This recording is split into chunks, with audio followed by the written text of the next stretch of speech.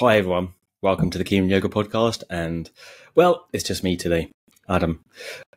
So I wanted to share with you a few thoughts on my own, since these days I don't much speak with the guests.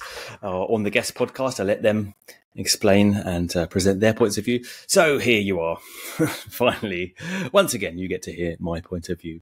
Well, where best to start? I think the obvious place to start is the rules of Ashtanga. You know, I like the rules of Ashtanga.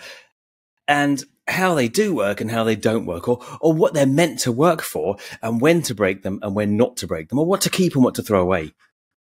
So this is my point of view. As you're listening, maybe make some notes or have a little think and let me know your point of view in the comments, because it's a two-way dialogue, and really, you know, a point of view is just a point of view. And I could probably change it in the next in the next number of months anyway. So no, not really. I have been thinking about this for many years, because I have the tendency to be compulsive, obsessional, rigid around the practice, to be quite honest with you. And it took me a long time to kind of loosen the fetters of a practice that's meant to be for life, and for spreading out into life, as it were, to be more open, more receptive, more involved, more free, really, you know, and less constricted. And I have to say, after the initial buzz of getting involved in yoga and then Ashtanga, first of all, it did tend to actually make me close down a bit, as I became rather rigid with the rules and what had to be done and in the exact way. And I think I'm not alone here in saying that, because I think many people have had this experience that what serves them at the start tends to become, after a while, increasingly claustrophobic, in almost kind of shuts down life rather than opening up more, makes you less spontaneous, more controlling, more selfish in a way, as you try and preserve the practice in exactly the way it ought to be, more uptight than less so. Anyway, moving on. So, rules of Ashtanga, as they are presented by many teachers, let's say, still presenting that you have to do a 6 days a week practice, but it has to be your exact practice every time, i.e. what you've learnt with them or what you've learnt in Mysore. You have to do that every time, you know, even if you're tired or injured or disinclined. You have to do that every day, 6 days a week. Rest on moon days and weekends. Or one day used to be, I think, a Saturday. Now I think it's changed to the Sunday rest day. But anyway, rest on one day. Maybe we could even say rest on the very particular day that's now said to be the day of rest, the holy day of rest in Mysore. I'm joking apart, you know. I mean, the thing is with these rules is that they're man-made, you know, and and originally they were for you, right? And as you can see, they become taken so literally when, you know, in India, they're never taken quite so literally, I feel. I think it's the Western mind that takes the rules literally, whereas in India, the rules are still there, but, you know, they can shift. You know, there can be a rule and less kind of compulsiveness around the rules, perhaps. If you've ever been to India, you'll realise that that's a necessity, you know, in the crowded Indian cities, etc. Anyway, so you have to do it 6 days a week, exact practice. Vinyasa has to be exact. You have to know the exact vinyasa, when to look up, when to pause, when to inhale and exhale, right? To know that. No modifications, of course, right? You can't amend a posture, and if you can't do a posture, that's that. Closing, right?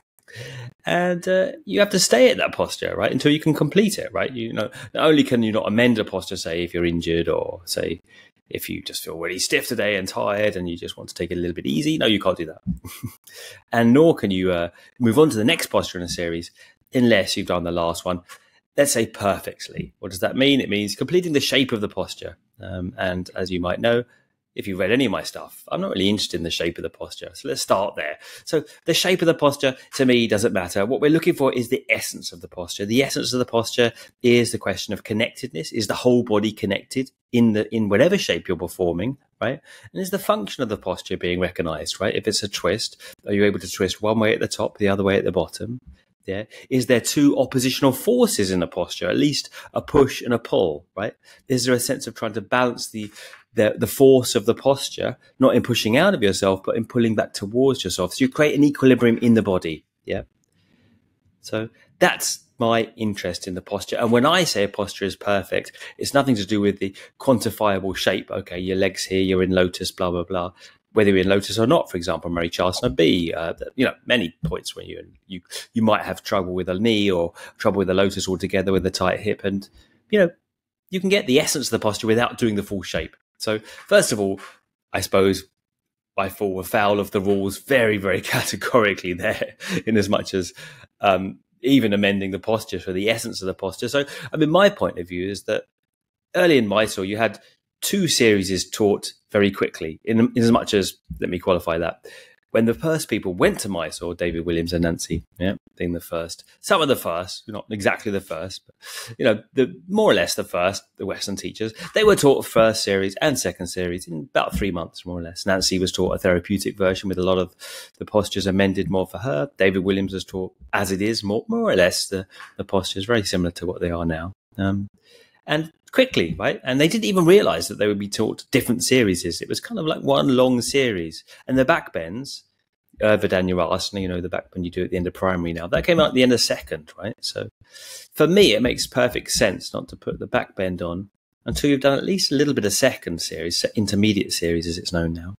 Even if you can't complete primary series, put on those early back bends of the intermediate series, regular bow on your stomach and Shalabhasana locust when you're on your stomach with your feet and your body, your upper torso in the air. Some of those early back bends, maybe camel, they help with the full back bend. So I think there's a pragmatism that one can take in one's approach without becoming so far off beam, so far off piste, as it were, that you're no longer doing Ashtanga, right? And the vinyasa thing, getting the vinyasa count exactly correct.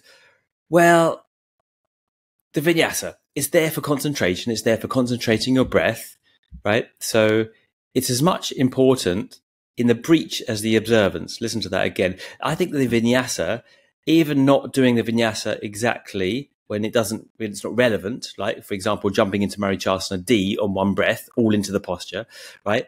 Not doing that and noticing that you can't do it is as useful in noticing and not doing the vinyasa as in keeping with the vinyasa count of the breath exactly. Yeah.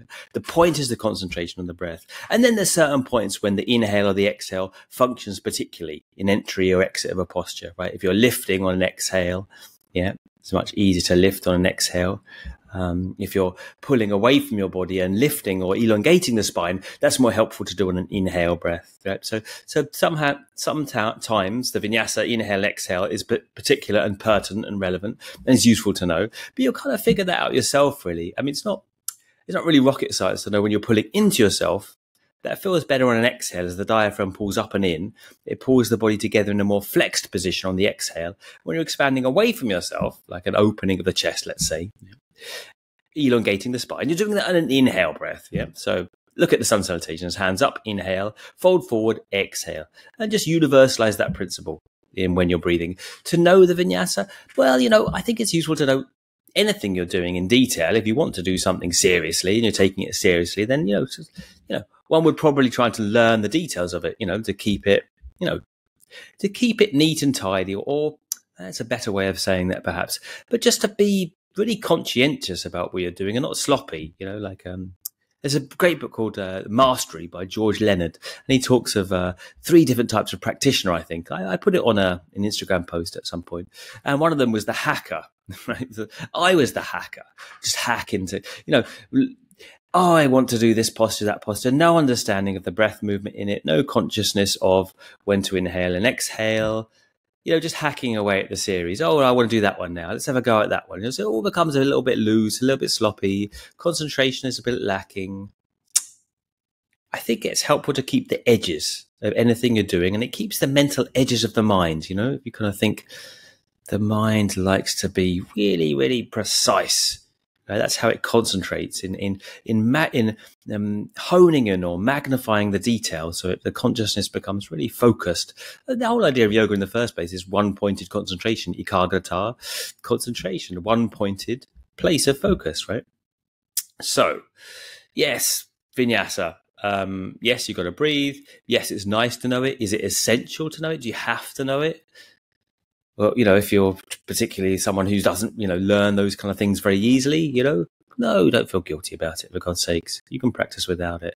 At the end of the day, let's come back to what we're looking for in these rules, you say the so-called rules of Ashtanga, right? Well, they're focused on the breath, and then they help with consistency of mental focus and kind of determination, I suppose, or consistency and methodicalness, let's say. Yeah. And that's what the rules are there for. They're for you, not the other way round, right? So you use those rules to keep your mind centered and focused and methodical and consistent. Yeah. And outside that, when they don't work for you, put them away. So oftentimes, if you're not in Mysore or on a yoga retreat or, somewhere you can focus 24/7 your own yoga, right? Which is most of the time for most of us, right? Have jobs, family, other responsibilities, right? The yoga's meant to help that. And you've heard that before, right? The yoga's meant to help and not get in the way of that. So, 6 days a week practice, the whole practice, is crazy for most people, It's going to burn you out. And the main thing is you don't want to quit.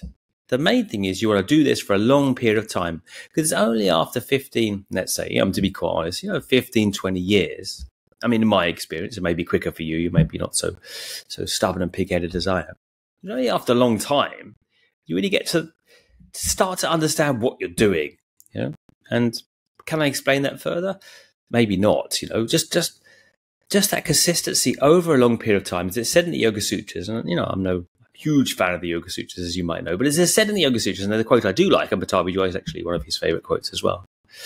Practice needs to be for a long time, consistently, like a similar approach, not just like doing different things, different days, and today I fancy this, right? Consistency over a long period and with the right attitude.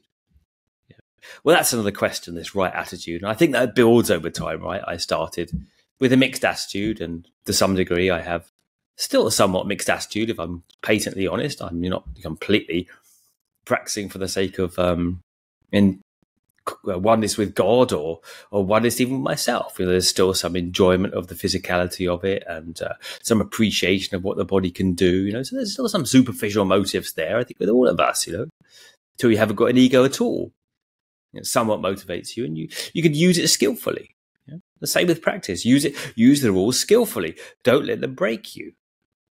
Because if you're doing it for a long time and you're doing it in this kind of manner, I've got to do it every day. And if I don't do it when I'm meant to do it, then I feel super guilty. And it's just you're going to break under the weight of it after a while. It's going to feel like there's no joy in it anymore. The whole joy is going to be squashed out of the experience. And then it's not efficient because you have to have some sense of, how do we say, not exactly joy. I don't say like I look forward to the practice kind of yippee every time or relish it, even doing it oftentimes, But you have to have a sense of not dreading it or not resenting it, being open and being, otherwise when you're in it, doing it, you don't feel, there's no sense of curiosity. There's no sense of kind of openness of mind. And that's the essential factor of the practice to continue it. Well, not only to continue it, but to kind of make headway with something, with some connection to yourself or however you envisage or whatever you envisage you're doing. If you close in and feel claustrophobic and feel trapped by it, then you just tend to have this kind of stubborn pushing, I've got to get through it, and you kind of close down over it, I suppose. What did I say? I suppose. Yeah.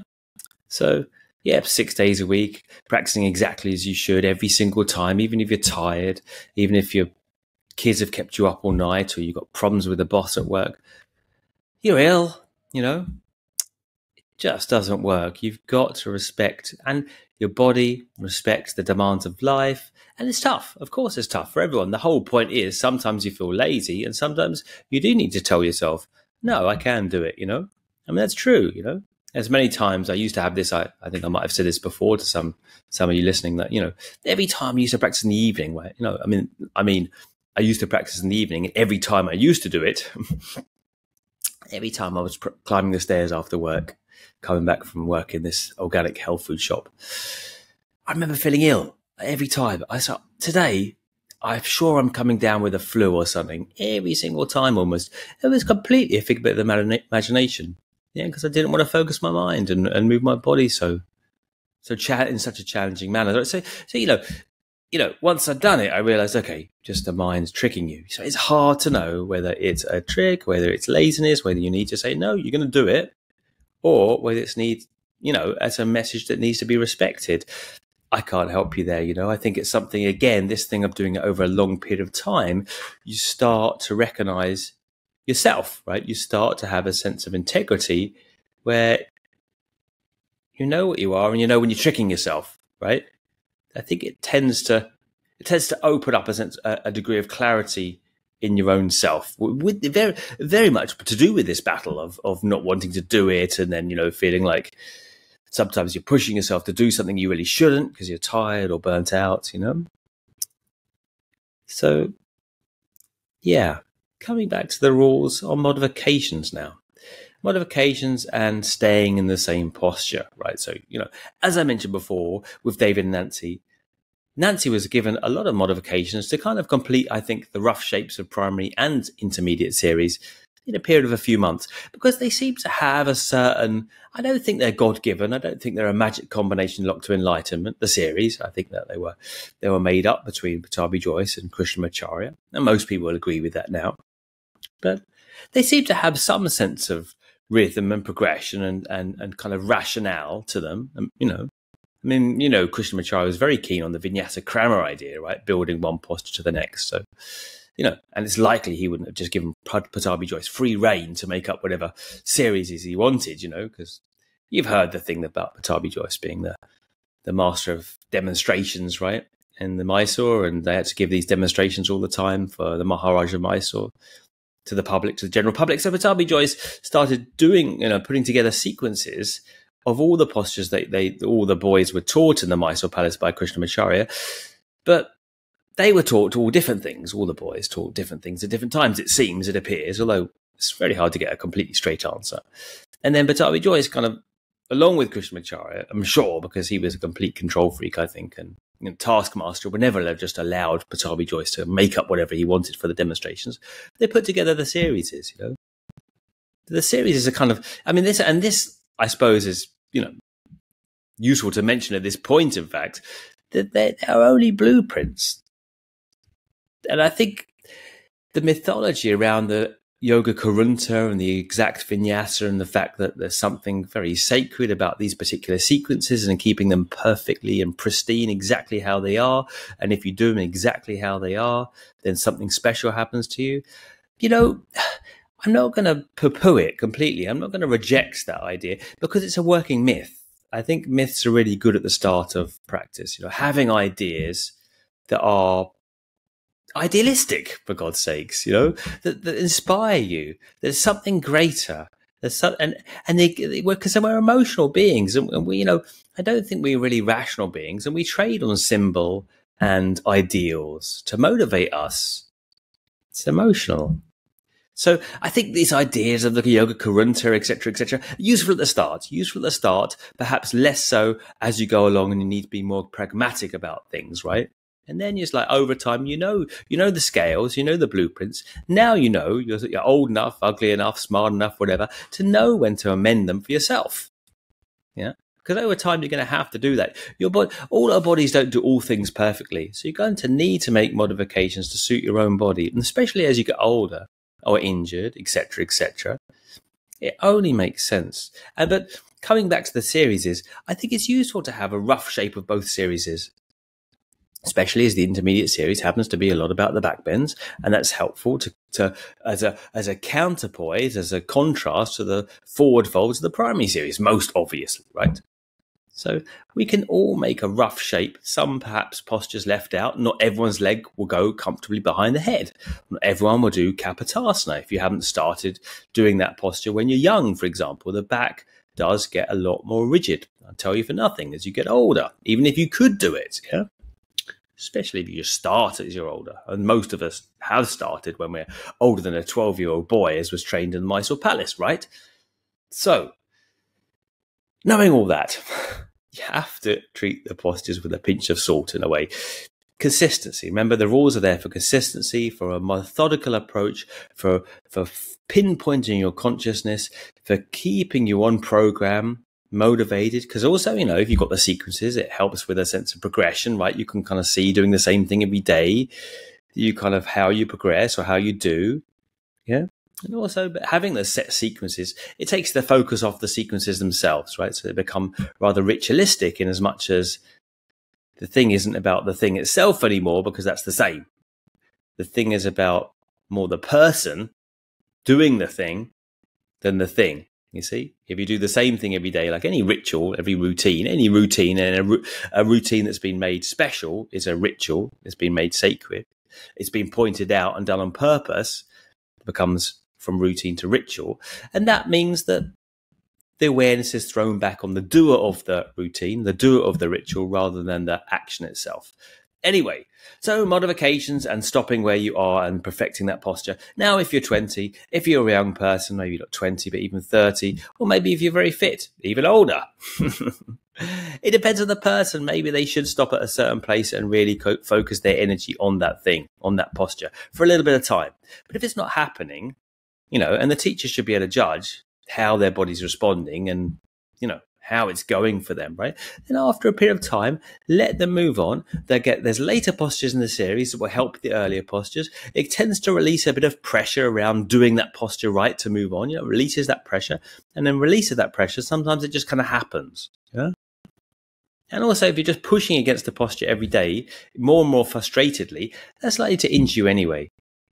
A good example of this is the back bends. Now, we know that they didn't come at the end of primary in the first place, but this idea of standing up after the back bends before you can do intermediate series is crazy. It just makes people push and push into their backs when they're not really ready to do so, to stand up to do more postures. Because let's be honest, the primary series is painted with a limited color palette, to say the least. There's not that many things to do in it. You want to do more postures, natural variation. Little bit of variation after a couple of years. You should do more postures. This idea that people being stuck on primary series for 20 years, I maybe exaggerate, but it's just crazy. It's imbalanced. It's crazy. It's very I don't know, how do you say it, uninspiring after a while, basically, and it doesn't allow them other postures that will actually help their progress in the primary series. So perfecting a posture, well, it depends on the person. Staying there a little while, focusing extra specially on that particular movement in the body, repeating it a few times, helpful. After a while, becomes very unhelpful, uninspiring, demoralizing, and often causes injury. So basically, after a while, I don't agree with that rule either. But to return to the start, and to conclude this little episode, whatever we want to call this, tirade or rant, I think that, we have to be practical over time to the rules, or they will break us, right? So it's either us or the rules, whichever goes first. And there's a difference between practicing a Mysore or practicing, now and again in a teacher's class when you want to do it as according to Mysore, etc., and your daily practice. And if a teacher doesn't allow you to do a daily practice and flow with the ebbs and flows of your own life in a way that's still consistent, methodical, concentrated, then I feel that's a bit of a problem, because we're organic beings. We're not robots. We're not computer programs that just fire up and do the same every day. And that organicness should be honored. We can't just do the same thing every day happily. And over time, you'll know when to start and stop, when to modify and when to not. But maybe first of all, a teacher who's practical around the rules, let's say, traditional, non-traditional, maybe. I still love the tradition. I still think it's very motivating, very inspiring, and doing something which is the same every day and keeping those little details the same, those little details of the ritual. There's something about that's very special. But too literal, and it'll break you. So I guess, as always, it's about the dose. Yep. It could be the poison if it's taken into a higher dose, but a little bit of structure, a little bit of determination, and keeping your edges, keeping your corners, discipline is, incredibly helpful for life as well. So I haven't got anything better to conclude on, but I suppose the best note to conclude on would be to ask you what you think. I really would honestly like to hear from you. Let me know if this has been at all of interest or relevance, and what you want to hear me talk on next. Because I do have a lot to say, if you hadn't noticed already. So I hope you find some of it of interest. Anyway, I hope you're well. And thanks for listening and supporting the Keen Yoga podcast. It's been almost 3 years ago now. And to be honest, I've absolutely loved every minute of it. And it's been such an honor to be put in the position of doing this for the community and for everyone. So thank you for giving me that privilege and for listening and supporting it. Right? I'll see you again soon.